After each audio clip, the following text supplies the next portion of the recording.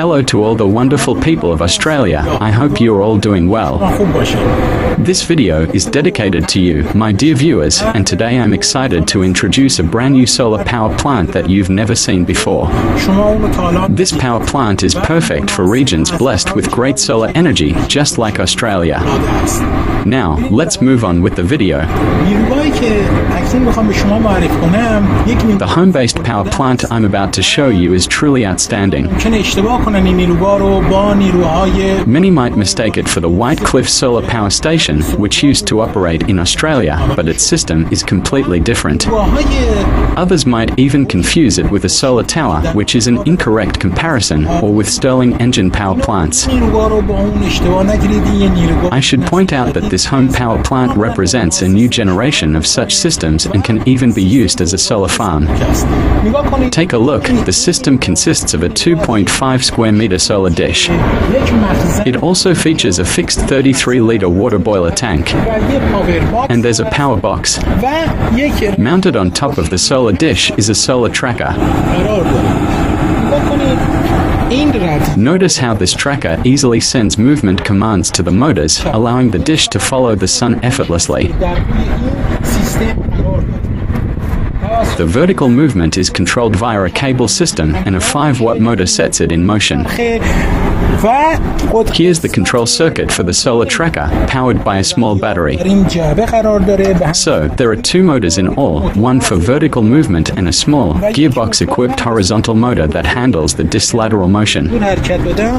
Now, as the dish adjusts its position, you can see the horizontal motor kick in and then return to its original spot. Notice how the concentrated heat on the dish causes the water in the boiler to boil.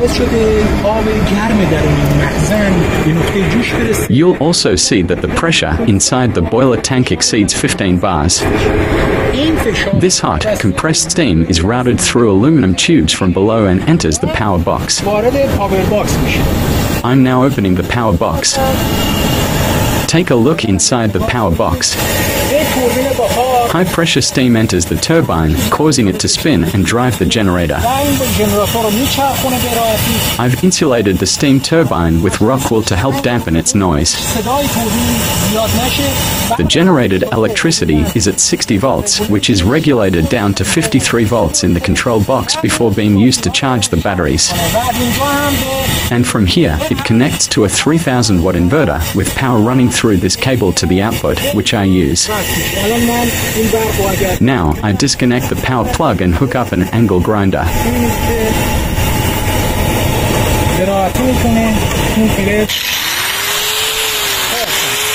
As you can see, this angle grinder consumes about 1100 watts of power.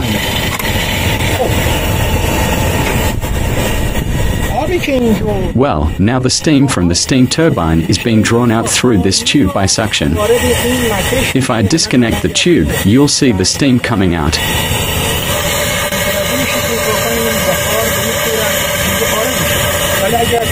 This steam suction causes the steam to pass through this small radiator, which has a low-power fan on it, allowing it to condense into liquid. Suction also occurs in this part. Nearly 80% of the steam condenses into liquid. Here, we have 2 separate water tanks. One is for mains water, and the other is a return water tank. This is a 24-volt water injection pump for the boiler tank. This is an automatic valve motor that quickly expels any remaining steam to allow for water injection. And this is a low-power water pump to adjust the amount of water to be injected into the boiler tank and adjust the water to the appropriate amount in the municipal water tank.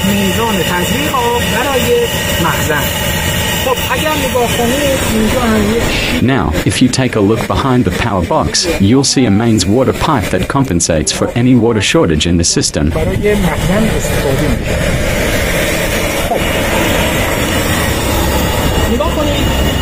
Please note that this is a DIY, homemade system. This DIY system generates roughly 300 to 400 watts of power. And if we were to build this system with a proper industrial design, its efficiency would undoubtedly be much higher. And if it's manufactured on an industrial scale, it would definitely be more compact, and its complexity would be even lower than that of a washing machine. Of course, this system is still in its early stages, and its performance is best suited for sunny regions.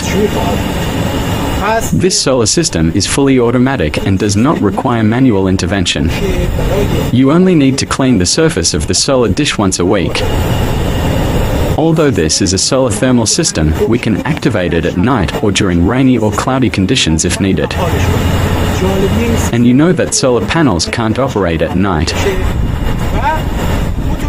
Now we'll come back at night to see how the system activates at night. Let's continue with the video. It's now 9 p.m. and as you can see, it's completely dark, but the system is still working. In fact, we have a boiler tank in this system, and if we can heat it, the system will work like a day when there is sunlight. So, at night, I've heated the boiler tank using fossil fuel to keep it active. Of course, various fossil fuels or even biogas can be used for this purpose, but I've used natural gas here. Now, I'll open the power box and turn on the light inside it. You can see that the steam turbine is active and the generator is producing electricity. If you look here, you will see that a city gas hose has been passed through this part and has passed through this route and reached under the boiler tank. Underneath the tank, there's a burner installed at an appropriate distance. This part is a small motor that draws air into the pipe. This is also a spark plug circuit. This is the thermocouple and this is the ignition wire, and this is the wire related to the thermal switch. Down here, you'll see an electric valve used to control the gas flow. All these components operate automatically.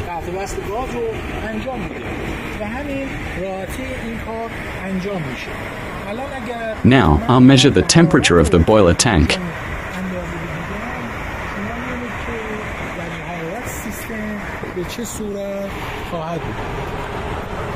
As you can see, the surface temperature of the boiler tank is 179 degrees Celsius. The temperature of the tank's cover is 60 degrees Celsius.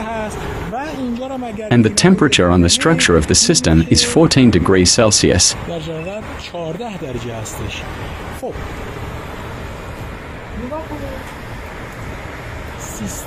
The important thing is that if the gas is used optimally, that is, if the connection between the flame and the boiler tank is proper, the gas consumption will be extremely low. However, it should be stated that the power of the solar dish will be much stronger than using gas and using a burner.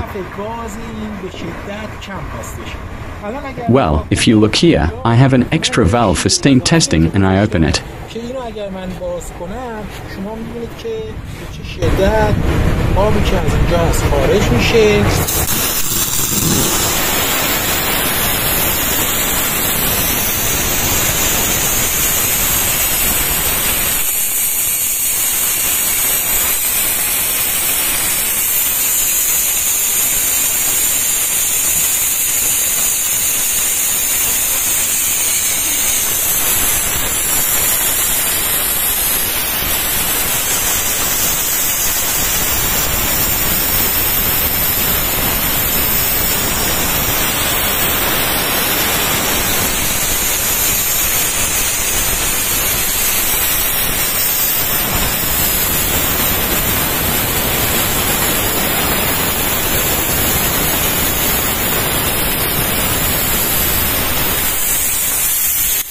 You can see that the pressure does not drop easily and there must always be a balance between steam consumption by the turbine and steam production in the boiler.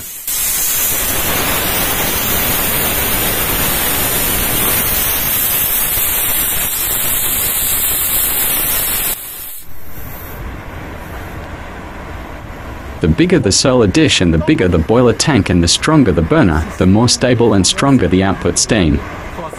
Note that this system has several other interesting features in addition to electricity generation, so don't go anywhere and watch the rest of the video. This system doesn't just generate electricity, it has other special functions too. One of the great advantages of this system is that it can provide incredibly hot water for showers, home heating, kitchens, or anywhere you need high temperature water, all without any special equipment. The heating power is amazing, and if the solar dish is large enough, we'll always have both electricity and hot water. If you take a closer look, I've installed a water tap here. In fact, the mains water has come through this path. And from here, it enters a coiled copper pipe inside the boiler tank, then exits from the other side and connects to this tap. Now, if I turn on the tap, you'll see some steam coming out at first. I'll place this glass container under the tap.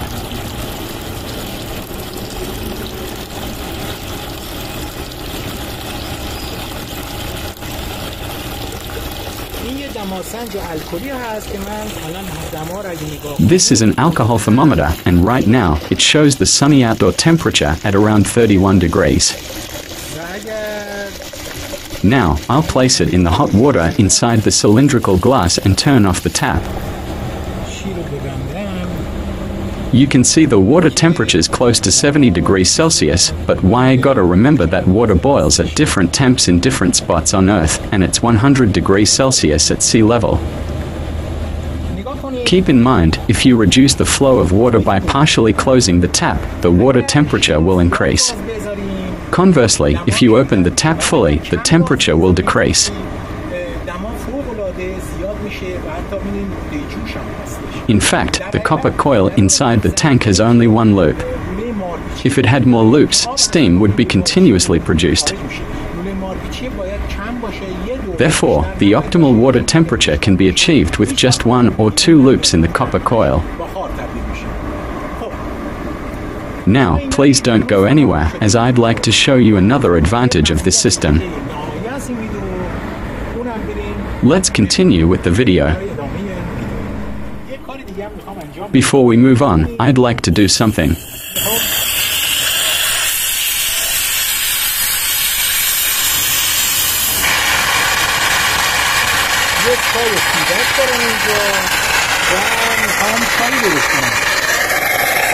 I'm going to make a cup of Earl Grey tea using this hot water and a tea bag.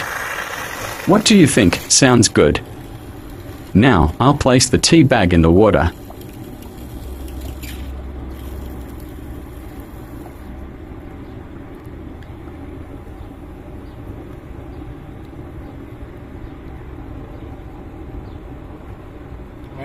The color of the tea looks just right, in my opinion.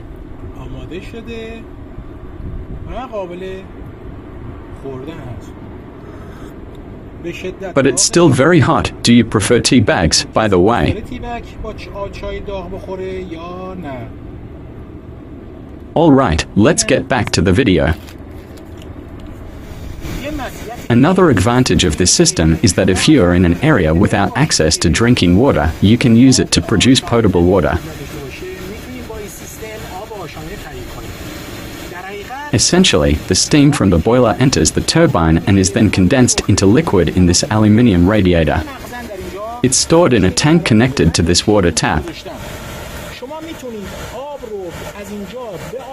You can transfer the water from here to your kitchen, or, if not needed, let it continue circulating within the system.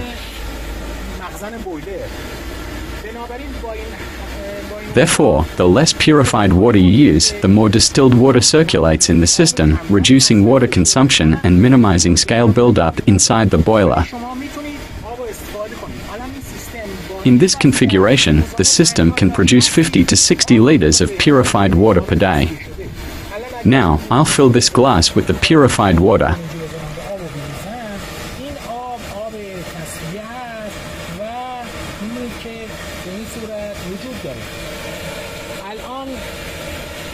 The temperature of this water is too high to drink right now, and it won't cool down quickly.